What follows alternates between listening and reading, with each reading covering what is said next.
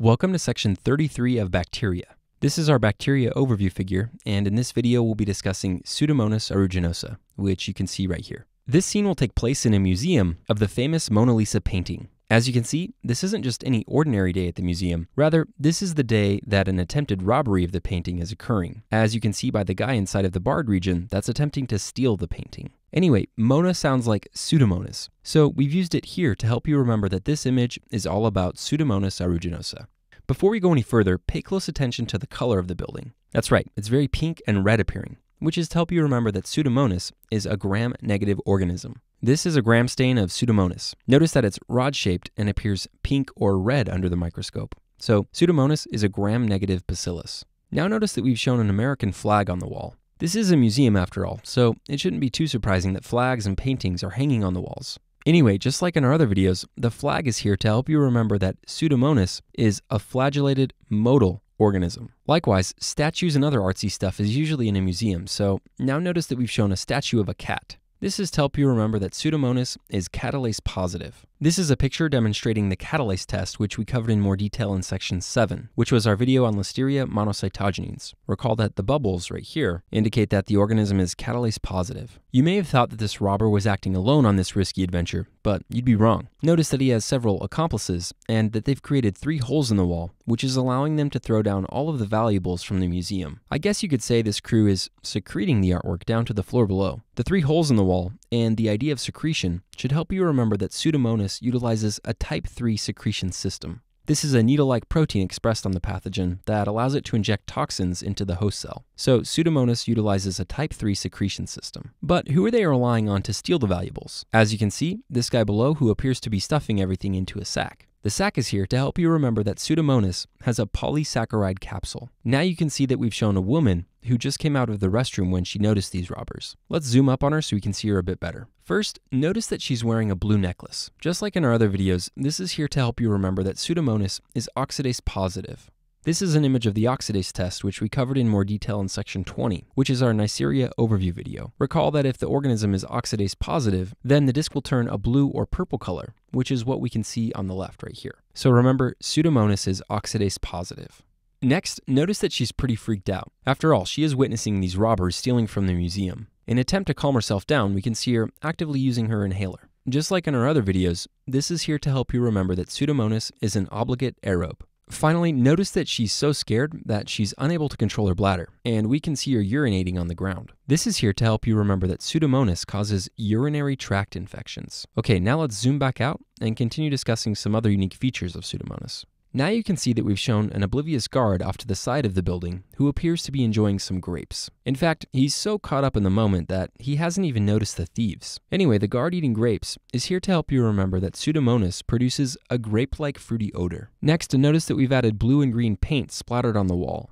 This is the museum's attempt to include modern art, so we can see it right next to the Mona Lisa painting. Anyway, the blue and green colors on the wall are here to help you remember that Pseudomonas produces a blue-green pigment. The compounds responsible for this unique feature are pyocyanin and pyoverdine. This is an image of Pseudomonas producing the characteristic pigment right here. This test tube over here is the control. So pyocyanin is a bluish color and pyoverdine is a green color. Together, the pigments may be seen as a bluish-green color. Now we've shown some more proactive guards who appear to be fighting the thieves. As you can see, one of the guards fired a bullet, which must have missed the thieves and collided with an oxygen tank nearby. Unfortunately, the tank exploded and now there's a big hole in the wall. The exploding oxygen tank can be thought of as reactive oxygen, which should help you remember reactive oxygen species. The fact that this is occurring right next to the blue and green painting should help you memorize that pyoverdine and pyocyanin generate reactive oxygen species. In addition to the 2 guards with the guns, now notice that we've shown a guard who's wearing a shirt that says agency,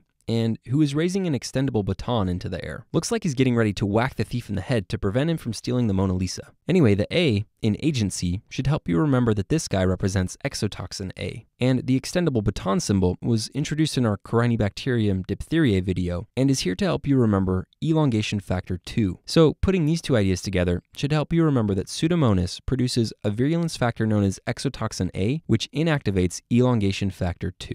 This is a detailed figure of translation which can be found in section 4 of molecular biology. Recall that protein translation occurs in 3 steps: initiation, elongation, and termination. As you can see from the image, elongation is when the polypeptide begins to grow. So from the image, you can see that the amino acids serine and methionine are attached to one another right here. As elongation repeats itself, the polypeptide continues to grow until a long chain of amino acids are linked together, like we can see right here. So as the name implies, elongation factor 2 is a factor that's necessary for elongation to occur. Therefore, exotoxin A disrupts this process, resulting in inhibition of protein synthesis and ultimately cell death. So EF2 promotes elongation, and exotoxin A disrupts this process. Okay, with this in mind, let's return to the image. Now let's discuss this sign hanging on the wall that says, "Come see the museum." As you can see, it appears to be hanging by a bunch of clothespins. Maybe the museum is low on money, or perhaps it's just an artsy way of hanging up the sign. Regardless, the clothespins look like little phospholipids and are here to help you remember phospholipase. The fact that the sign says, "Come see," should help you remember the letter C. So putting these two ideas together should help you remember that Pseudomonas produces a virulence factor known as phospholipase C, which is a toxin that degrades cell membranes. Notice that now we've shown several more characters to the scene. As you can see, one of the thieves threw a smoke grenade to try and cover up their planned escape. Unfortunately for the thieves, the green smoke rose up into the air and caused a light to break. The exposed wires from the broken light reacted, and now we can see a bolt of electricity engulfing a fellow comrade in flames. Anyway, the green smoke should make you think of the endotoxin,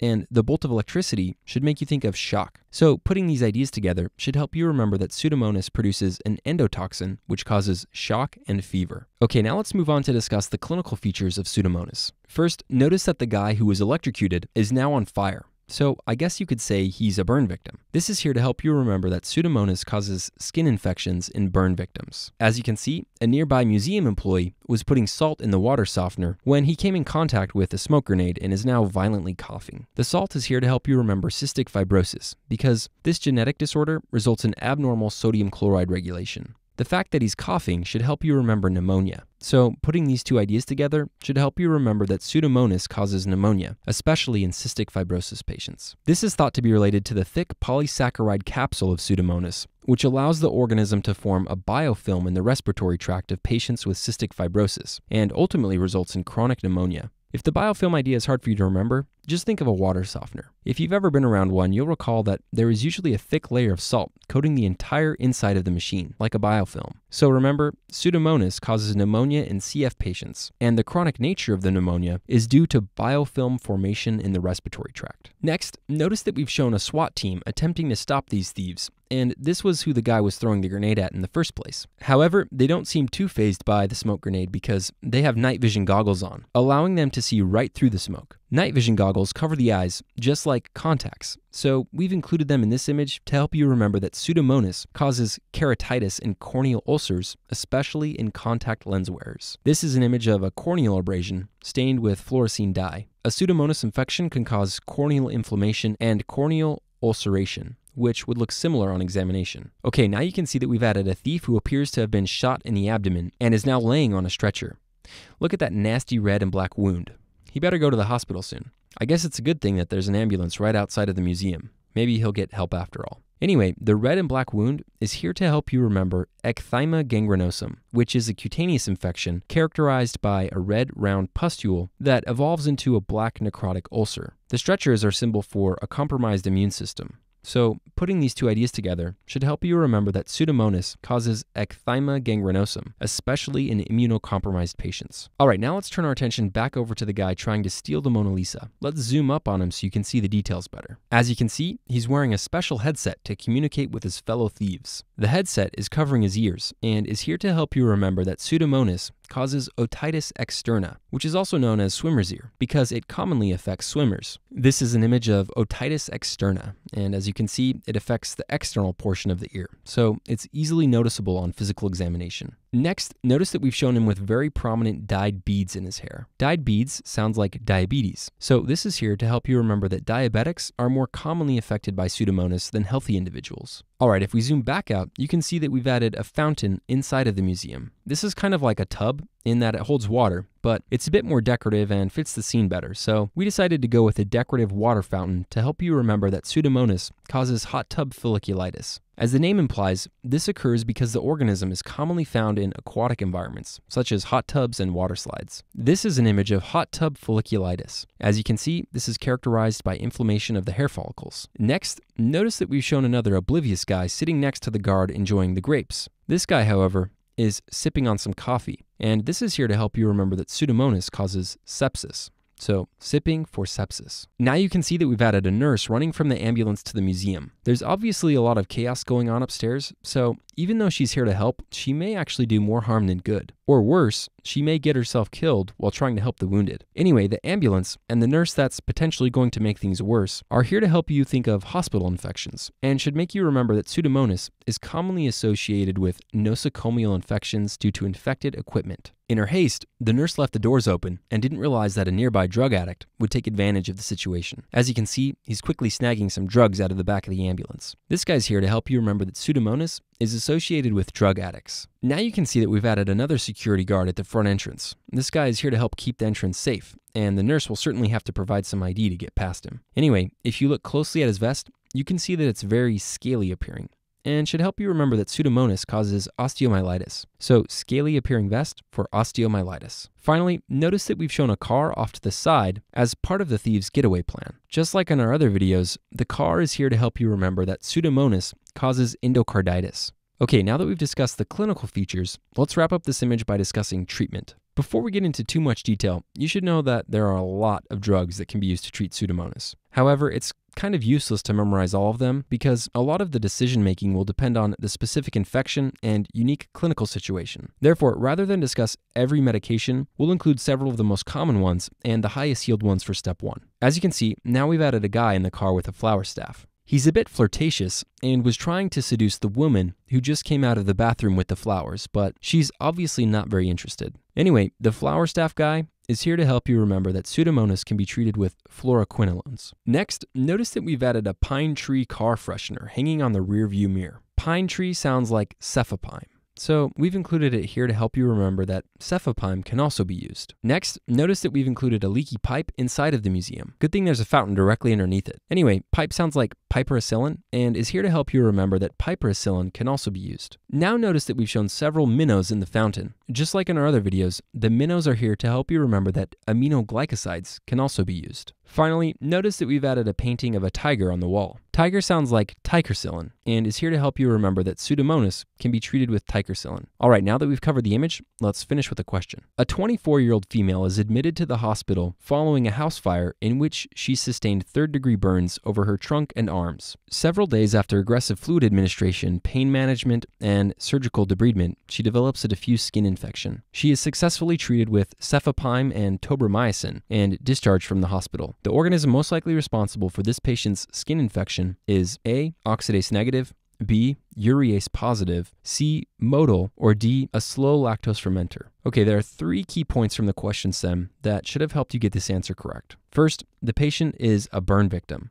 so she sustained third-degree burns. Second, she developed a diffuse skin infection following the accident. And finally, she was successfully treated with cefepime and tobramycin. Each of these clues are suggestive of Pseudomonas. So with this in mind, the correct answer is C. The organism is motile. From the image, recall that the flag right here is included in the image to help you remember that Pseudomonas is a flagellated motile organism. Additionally, the guy getting burned right here should have helped you remember that Pseudomonas is associated with burn victims. Finally, the pine tree right here and the minnows in the fountain over here should have helped you remember that Pseudomonas can be treated with cefepime and aminoglycosides, such as tobramycin. A, B, and D are not characteristics of Pseudomonas. Pseudomonas is oxidase positive, urease negative, and does not ferment lactose. So again, the correct answer is C, motile. And with that, we've covered everything you need to know about Pseudomonas aeruginosa.